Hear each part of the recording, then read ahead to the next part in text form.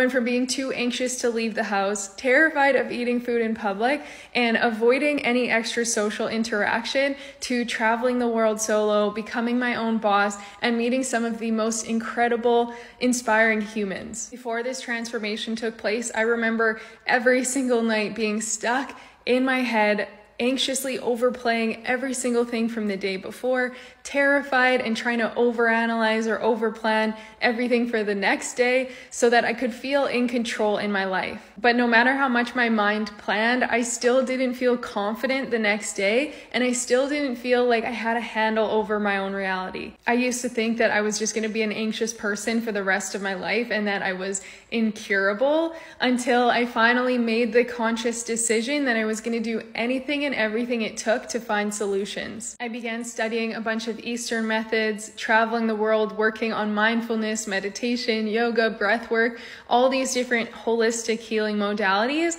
and I committed every single day to showing up for the future version of me, the version of me who was free of anxiety and was confidently living the life she always wanted. Your current reality doesn't have to continue to be your reality, but it requires you making the decision to commit to a change and showing up for yourself every single day, even when it's hard, even when it's a struggle or you fall back, and knowing that you're working towards something better. And lastly, I promise you it becomes 1,000 times easier when you have a proven process to follow, which is exactly what I have created for my clients so that they can have this kind of transformation in months instead of the years that it took me to do the same.